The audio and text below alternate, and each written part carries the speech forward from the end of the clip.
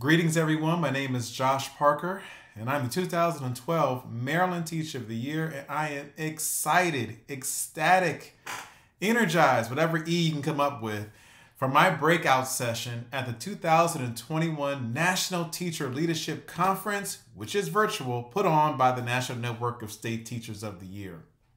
Aristotle once said that we become just by doing just acts. So it's our behavior which is the point.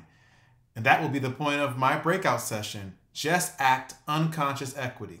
You know, so often we talk about how entrenched inequity is and how unconscious bias is everywhere, and it is. But I believe that if we use some of the principles of habit and apply it to our educational context, we can make equity unconscious as well.